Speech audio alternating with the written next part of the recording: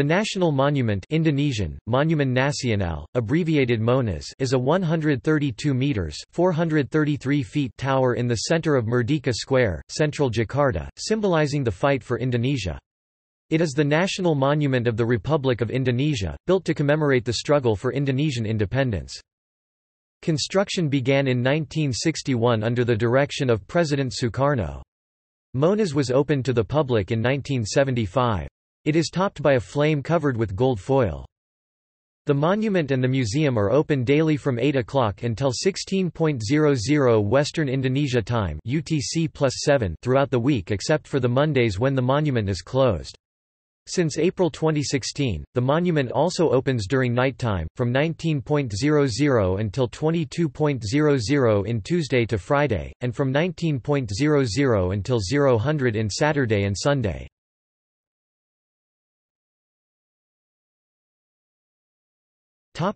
Background. After the Indonesian government returned to Jakarta from Yogyakarta in 1950 following the Dutch recognition of Indonesian independence, President Sukarno began to contemplate the construction of a national monument comparable to the Eiffel Tower on the square in front of the presidential palace. On 17 August 1954, a National Monument Committee was established and a design competition was held in 1955.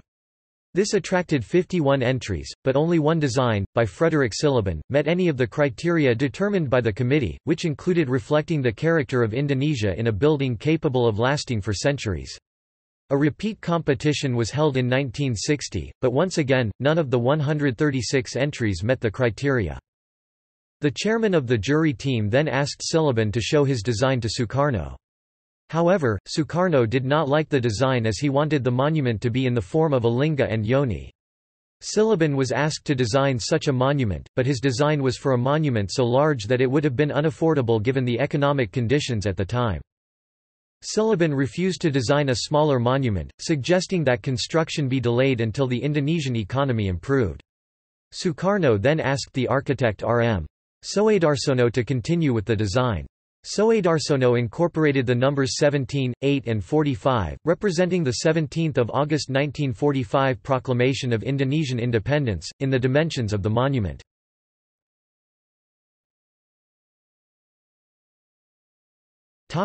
Construction.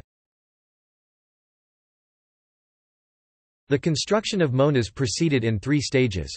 The first period, from 1961–1962 to 1964–1965 began with the official start of construction on 17 August 1961 with Sukarno ceremonially driving in the first concrete pile.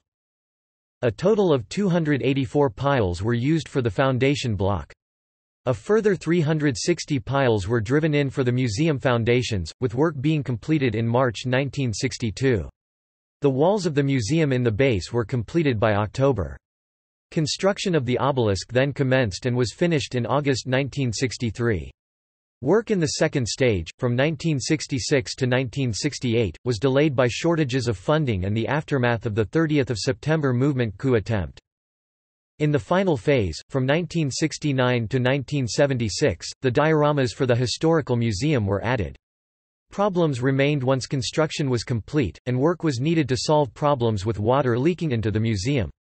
MONAS was officially opened to the public on 12 July 1975. The location of MONAS is known as Merdeka Square.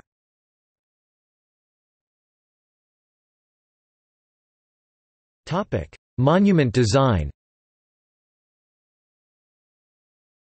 The towering monument encapsulates the philosophy of linga and yoni. Linga resembles an alu rice pestle and yoni resembles a lesung rice mortar, two important traditional Indonesian tools. Linga and yoni also symbolize harmony, balance, fertility and eternal life, with the linga phallic symbol, representing masculinity, positive elements, and daytime, and the yoni the female organ symbol, representing femininity, negative elements, and night. It also resembles the bloom of the famous Amorphophallus titanum, native to Indonesia. Indeed, fiberglass Amorphophallus and Rafflesia sculptures are installed around the monument. The monument consists of a 117.7 meters obelisk on a 45 meters square platform at a height of 17 meters, the Goblet Yard. The obelisk itself is clad with Italian marble. The northern pond, measuring 25 times 25 meters, was designed to cool water for the air conditioning system of Monas as well as to enhance the beauty of the surrounding area. To the north, there is a statue of Indonesia national hero Prince Diponegoro by Italian sculptor Cobertaldo.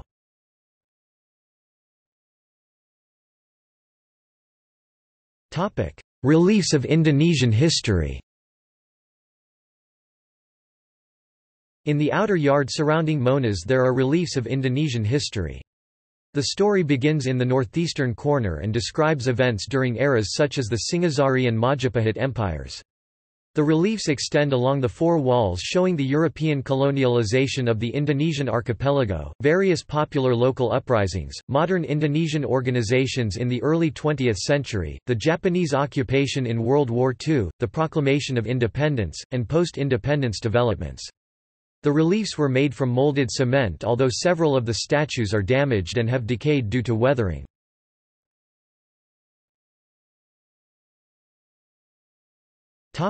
The National History Museum. The Indonesian National History Museum has a display of dioramas in the large marble-lined hall below Monas. There are a total of 51 dioramas around the walls and in the center of the hall.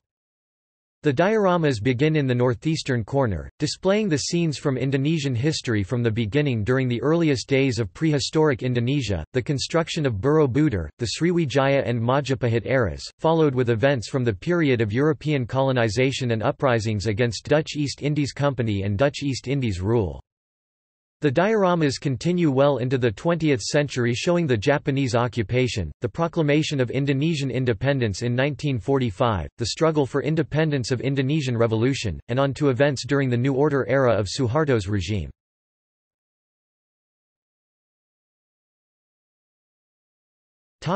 The Hall of Independence.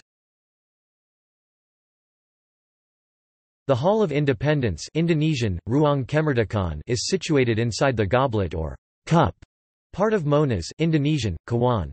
The hall, which contains various symbols of independence, can be reached through spiral stairs at the north and south doors. The original text of the Proclamation of Independence is stored in a glass case inside the bronze golden door. On the west side of the inner wall, mechanized bronze doors weigh 4 tons and are coated with gold leaf adorned with the image of a Wijaya Kusuma flower, symbolizing eternity, and a lotus flower, symbolizing purity. The doors, known as Gerbang Kemerdekaan or the Gate of Independence, open slowly while the nationalist Padamu Negri song plays, followed by a recording of Sukarno reading the text of the proclamation. On the southern wall there is a large bronze gold-coated statue of the coat of arms of Indonesia weighing 3.5 tons. On the eastern side is the text of the proclamation in bronze lettering. Originally the eastern side displayed the most sacred Indonesian flag, Sang Saka Merah Putih, originally raised on 17 August 1945. However, because it is fragile and in poor condition it is no longer displayed. The wall on the northern side displays a map of the Indonesian archipelago coated in gold. There is a middle platform on top of the Kawan goblet which provides visitors with views from a height of 17 meters. This middle platform is accessible through the elevator on the way down from the main observation deck. The lift stops on the way down at the Kawan to allow visitors to exit, or through stairs from below.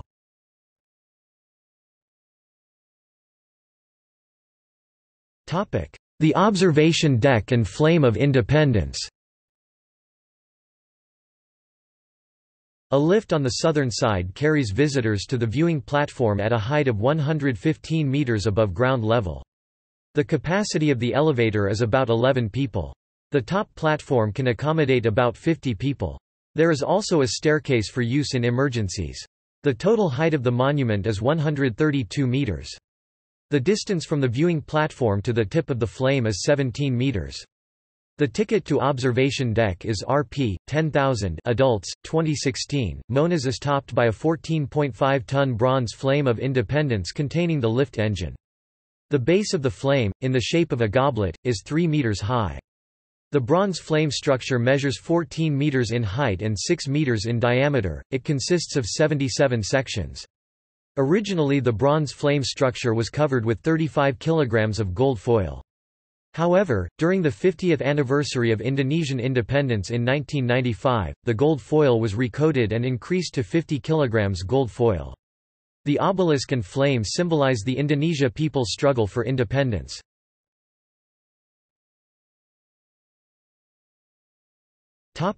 Getting there. The observation desk and other facilities are open daily from 8 o'clock–16:00 daily except for Mondays. The entrance to Monas is located around 100 meters away to the northern side of the monument. Visitors enter by steps down to a tunnel which leads back towards the base of the Monas. There is a ticket office Rp 5,000 for adults, Rp 2,000 for children, 2016 at the end of the tunnel. Tickets allow access to the National History Museum display of dioramas as well as several other parts of the area.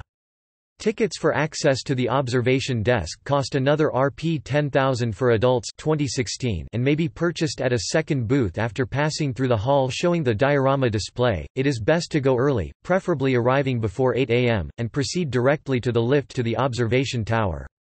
The lift has a capacity of perhaps 160 people per hour, so long queues build up quickly. The other parts of the monument, including the dioramas in the hall below the Monas, can be viewed later. Since April 2016, the monument also opened during nighttime, from 19:00 until 22:00 in Tuesday to Friday, and from 19:00 until 00:00 in Saturday and Sunday. The ticket to ascend to the upper viewing platform, however, are limited and visiting times are distributed and scheduled to avoid long queue. Every day, the management only sold 1,800 tickets for day visit and 700 tickets for night visit to the observation deck.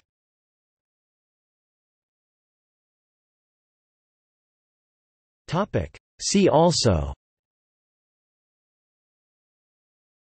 Juche Tower, a similarly designed monument tower in Pyongyang, North Korea, topped with flame statue and elevator ride to the top observation deck.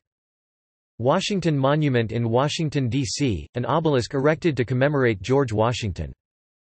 Tugu Pahlawan in Surabaya, a similarly designed 10-sided obelisk to commemorate heroes of Battle of Surabaya. Tugu Muda in Semarang. National Press Monument in Surakarta. List of museums and cultural institutions in Indonesia. Notes